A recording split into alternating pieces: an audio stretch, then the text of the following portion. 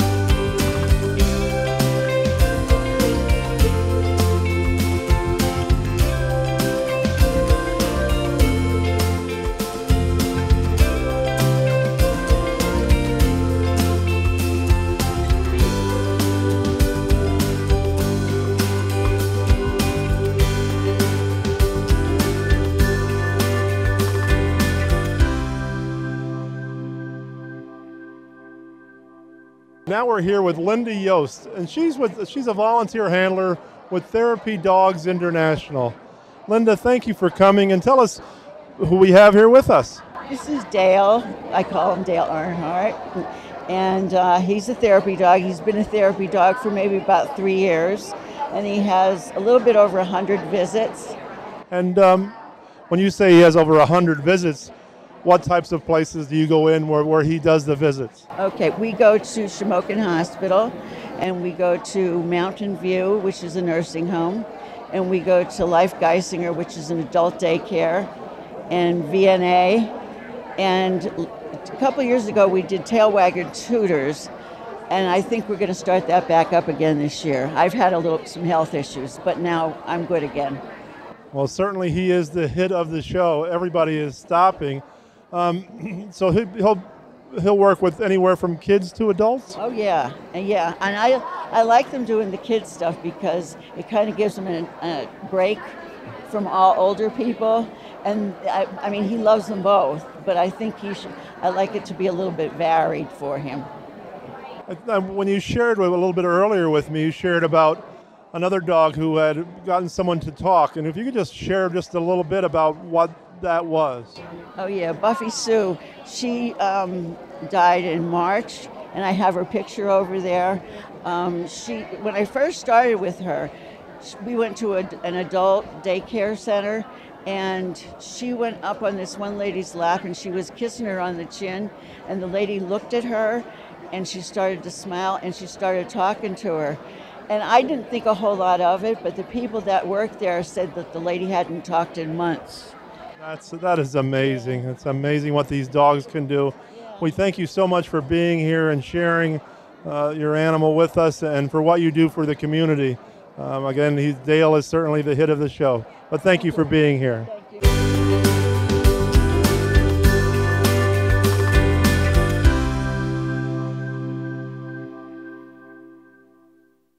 I'm Howard Stout. I'm with Central Pennsylvania Prosthetics Orthotics. We do prosthetics. We do all types of bracing. We do all type of shoes, diabetic shoes, custom shoes, insoles, diabetic insoles, custom insoles. Most times, an orthopedic surgeon will tell the patient that they need some sort of bracing, or if they are in pain, they should really go see their doctor, and then we get referrals from the doctor. Orthotics themselves, which are the inserts, they will take, a lot of times, if your feet are hurting, your ankle will hurt, your knees will hurt, your hips will hurt, your back will hurt. So your feet causes all kind of problems within your body. We do, 80% of my business is probably prosthetics. Lower limb prosthetics, upper limb prosthetics, all custom. We do the most up-to-date microprocessor knees, microprocessor ankles, and the electric arms and hands. They see me can be many times, can be as few as a couple times, but I'm there to make sure the patient is satisfied. Their quality of life increases, is the comments I usually get. They can reach me at 570-672-4580. I'm there Monday through Fridays, 8 o'clock till 4 o'clock.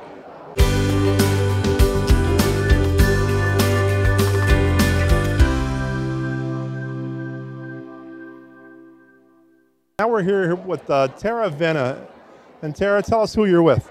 I'm with Family Home Medical in Mount Carmel. If you could tell us a little bit about the services that Family Home Medical does for our area. We're a home health, hospice, and private duty company. We've been serving the area for 25 years, and we serve Northumberland County, Schuylkill, Montour, and what we do is we provide the home health services, like I said, skilled nursing, physical therapy, occupational therapy, speech.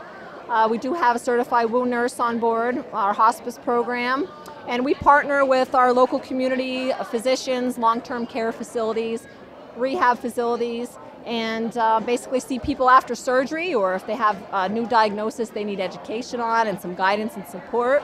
And we're very happy to be here today. Well, great. What could you? You're actually a very popular booth, and you're getting a lot of questions. And what would they be?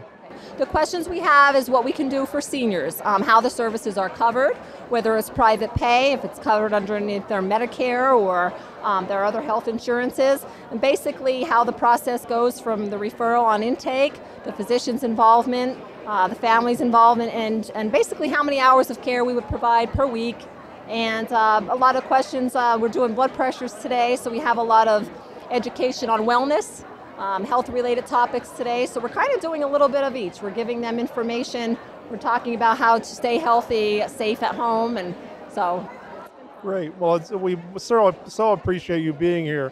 The seniors gather so much information, and folks like you are a valuable asset to our community, and we thank you for being here.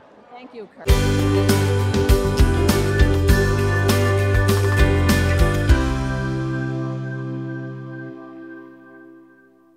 My name is Donna Kazawa.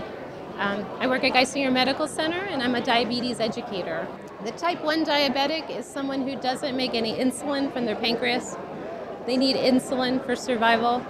The type 2 makes insulin, but because of other issues going on in the body metabolically, they don't either make enough or they're resistant to using what they have. And so either one needs to be watching their carbohydrates and matching their medications. Unfortunately, a lot of us have pre-diabetes, which is oftentimes if you're not aware or visiting your doctor, you don't know that. But a lot of pre-diabetes turns into the type 2. Big thing is staying active and watching your weight, because that would help decrease resistance to your insulin. Because you do make insulin as a type 2, just don't use it properly. It's all about the carb. People say, I can't have sugars, and I have to lose this, and I have to lose that. You don't. It's all about the portioning and making sure it's right for your body and matching your medication. My message today is that sugar-free and regular can still have carbs. So it's all about watching your carbohydrate and then making the best decision for yourself. I have the regular Lifesavers and the sugar-free Lifesavers, and I have a copy of the labels. And if you watch, they both have a serving size of 4 pieces. And when you look at the total carb, which is where your focus should be, the sugar-free has 15 grams of carbs, and the regular one has 14 grams. So the message is, if carbohydrates are part of what you're eating, your body will digest that and make it a sugar, and then your blood sugar rises. So it's about making the best choice for yourself and making sure that your medication regimen matches. Well, carbohydrates are carbohydrates. So whether you have a piece of bread or a pack of sugar, it's still sugar and it's carbs, carbohydrates. Sugar is our simplest carb out there, and carbohydrates turn to sugar. So 1 piece of bread and 1 tablespoon of white granular sugar is very similar in what it will do to your own blood sugars. So it's not so much what it is, but how many carbs and what's your portion. To be open to the information. There's a lot of wives' tales out there. But seriously, it's about the carbohydrate. And if you just focus on sugar and you see a 0 on the sugar, the carbs could still be there. So really watch the carbs, make sure your medicines are right, talk to your providers, educators, your doctors, make sure that it's right for you. Because everybody's an individual, but watching your carbs and matching your meds is the answer. Lots of questions to your physician. Make sure you go for annual appointments. Blood work can help them see it. Lots of questions. Ask for diabetes educators. We're all over the place.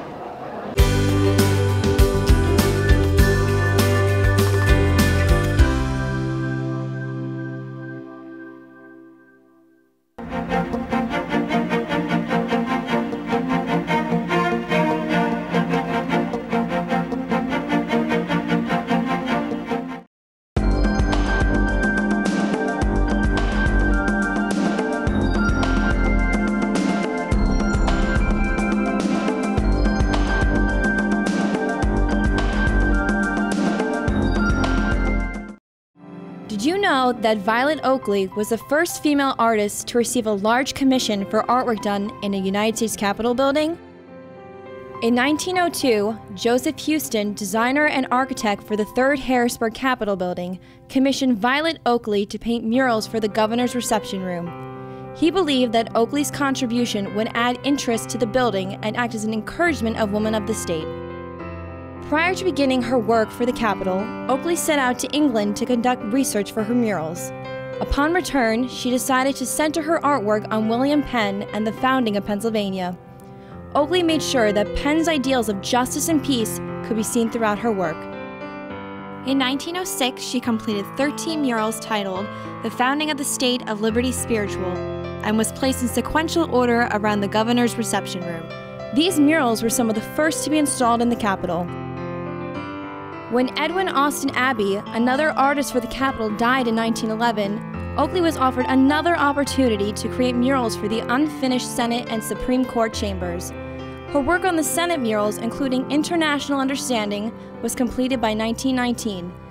Oakley then completed the Supreme Court murals, including the Divine Law, by 1927. Oakley is said to be the principal artist for the Capitol, with a total of 43 murals on display. She remains one of the greatest muralists in the United States. Now you know. Did you know that the state capitol is not only the epicenter of the Commonwealth's governing bodies, but was once home to 390 preserved Civil War flags? During the war, it was customary for each state to furnish their regiments in battle with flags representing their contribution to the Union Army.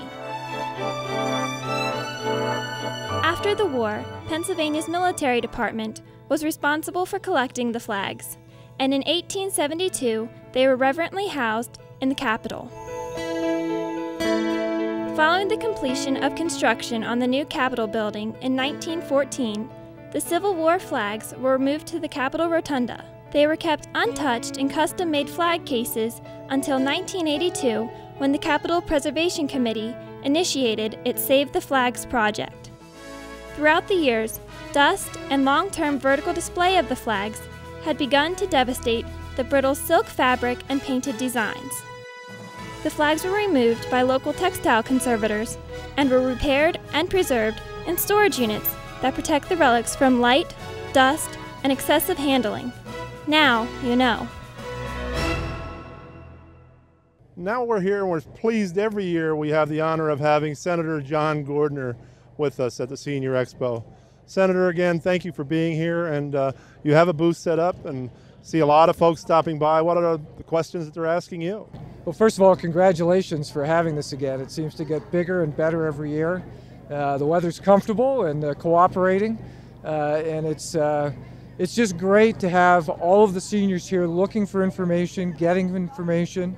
The booths that are here really cover all the different topic areas. We have folks asking about property tax issues, about the tax rent rebate program. Our recipe books have flown out. We're completely out of recipe books, so we know that they're a hit item that we need to return. And just little different types of things in regard to car registrations and driver's licenses and programs that seniors are looking for to help save some money that the state has available to them. So that's why I congratulate you for having it, because it really is a one-stop shop for them to come and get the information they need. Well, thank you, Senator. It's always a pleasure to have you here. The more information they can get, as you said, we have you here. We have some folks here from the Attorney General's office also talking about senior fraud and those types of things. So the more information we can get to our seniors, the more they appreciate it, and we appreciate you being here today. Glad to do it.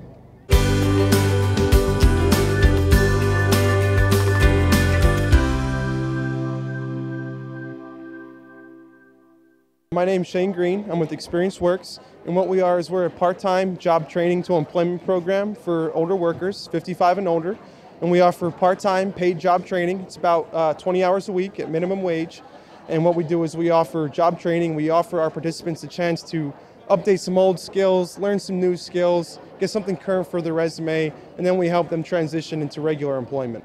Every individual will come with a different skill set and maybe a different need for skills to be updated, but generally we offer a lot of computer training. That's one place where a lot of our seniors take advantage of. So computer training, we do a lot of office training too. A lot of the seniors come to us and they want to maybe learn how to work in an office. They haven't done it before, and now it's something they want to learn. And so we offer a lot of office training. We offer hands-on training. So we would place them somewhere where they can get some hands-on training in an office setting. A lot of times the question we get is, you say the minimum age is 55, and what's the maximum age? And there is no maximum age. We have people, in our program well into their 80s and older. I'm sure I read I don't know what state it was, but we're in 30 states. In one of our states, we had a gentleman in his hundreds in the program. So, and we get people from all walks of life, from all different reasons. Someone may have lost their significant other and they're forced into the situation where they need to work.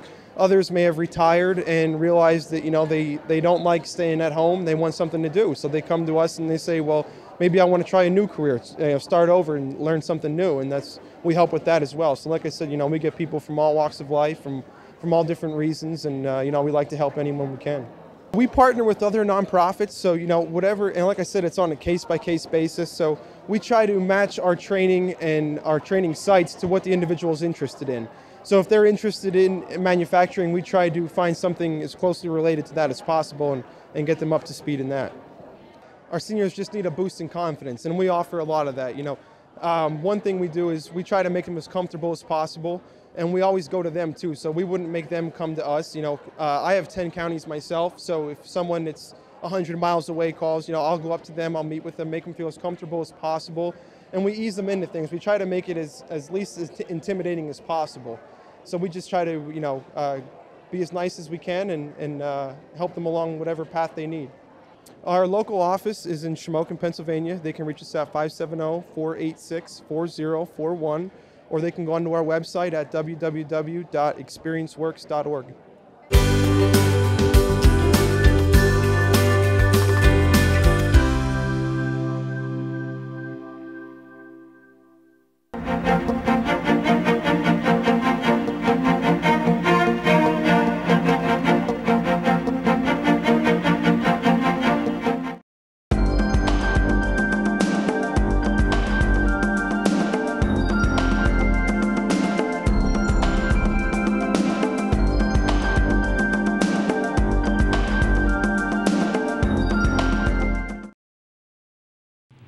Did you know that on May 25, 1905, the Statue of Commonwealth was installed on top the Capitol Dome in Harrisburg?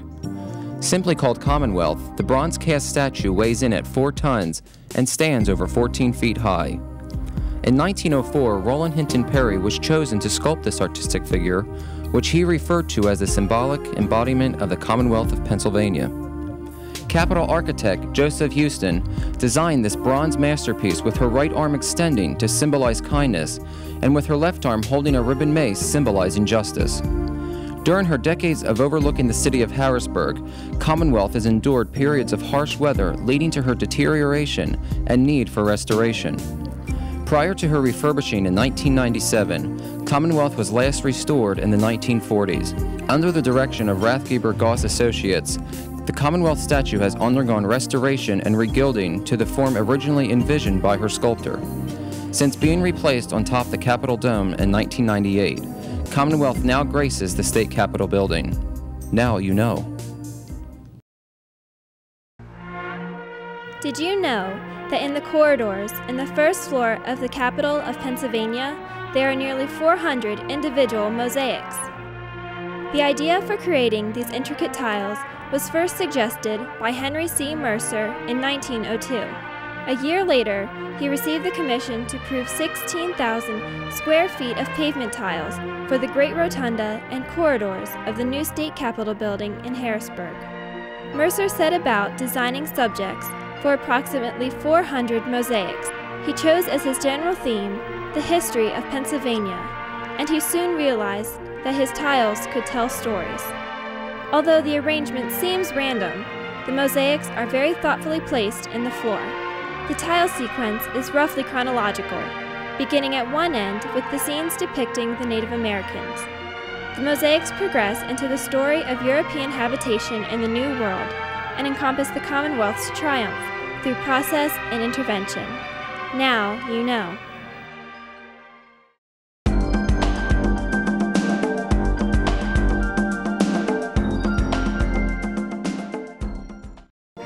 Did you know that the chamber of the Pennsylvania House of Representatives contains a painting depicting the 24 hours of the day? Located in the center of the ceiling, the mural, titled The Hours, was created by artist Edwin Austin Abbey. This wonderful masterpiece charts the setting of the sun, moon, and the many stars that grace the heavens. 24 maidens, who each represent an hour of the day, begin each day in light and gladness and ends in solemn drapery carried on still shoulders. Now you know. Phil's with the Pennsylvania Department of Veterans and Military Affairs. Is that correct, Phil? Pennsylvania Department of Military and Veterans Affairs, yep. I was close, but thank you, and thank you even more so for being here and at my Senior Expo and offering some free literature and some advice to our seniors here. What are some of the questions that you're getting? We've been answering a lot of different questions they've had about benefits and medical benefits and stuff they have, whether they have access to the VA hospital and how to get access to the hospital, and some of the criteria for getting into the medical care. Some of them I've talked to have worked on how do I get a claim started, because they didn't know they can have a claim started. So you have a county director of Veterans Affairs here in the county also, so we've been sending them to them also that they can get all this stuff together and have that submitted through the county director. That's great, and we have our County Veterans Affairs Director actually comes into my district office once a month. If you're interested in that, folks, you can reach out to our district office and find out when they're going to be in the office. This is a great van that you have here. If folks have more questions, you have it set up inside that could help accommodate them, right? Yes, if they want to sit down and actually do a claim and get it all started so they can take it and file it later, we can use the van as an office just like we do at our office. We have computers, printers, everything in the office to do all that. We can sit down and help them with going over their medical records if we need to, whatever they need to help them complete a claim and help them with their benefits. That's what we can do out of the van. Well, great, and thank you again for being here. It means so much to our seniors and especially our veterans who gave so much for us. We're just so happy that you could be here and lend a hand today.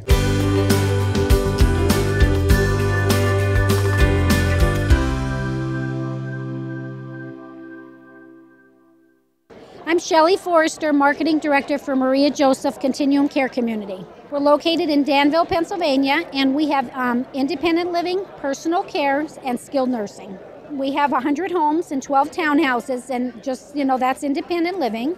And we have a community center, So you come into a whole continuum where you know that we could take care of you on all 3 levels of living. So the next level would be personal care, and that's where you have your individual little like apartment type setting, and you have a nurse there, and then if you have any nursing issues. And then skilled nursing, we have rehab there. You come right from a hospital to us, or if you're having problems at home, you could come to our facility if you need long-term care and a respite stay. If a caretaker needs a little bit of a break, we can help you with those services as well. My advice for somebody is when you are feeling good, come and have lunch and a tour with us so we can show you everything that we have to offer so that you don't wait for a life-changing event. That's the biggest mistake somebody makes, is they wait until like the husband doesn't feel good and then the wife has to do it by herself. Do it when you're feeling well so you can see all the services that are provided, and that's the best time. You never should let a waiting list stand in the way because everybody is different at different levels. So even though we have a waiting list, they may not be ready to move in. You might have to sell your home, and that might take some time if you're looking for independent living.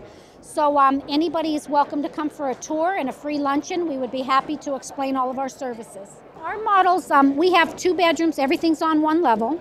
All of our homes are on 1 level. They have a garage. Some of our homes are a little bit larger. It depends on which one that you want to pick. We have 4 different styles, I believe. Our mission statement, our sisters take care of take care of the community. We've been here over 50 years, and that is really why people want to come to our facility. Is the faith-based organization is our biggest seller.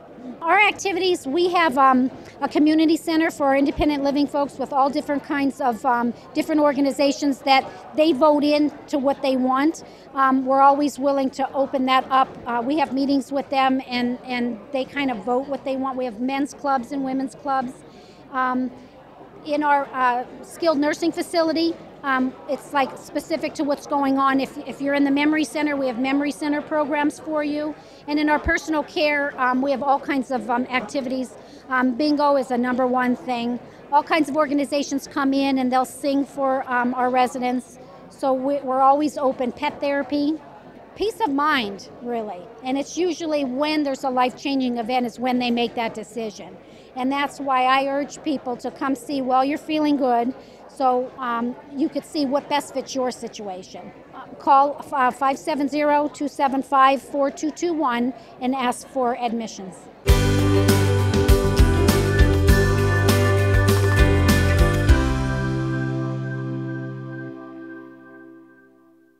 Thanks for watching Legislative Report at my Senior Expo. If you have any questions, the contact information will appear shortly. Again, thanks for watching Legislative Report.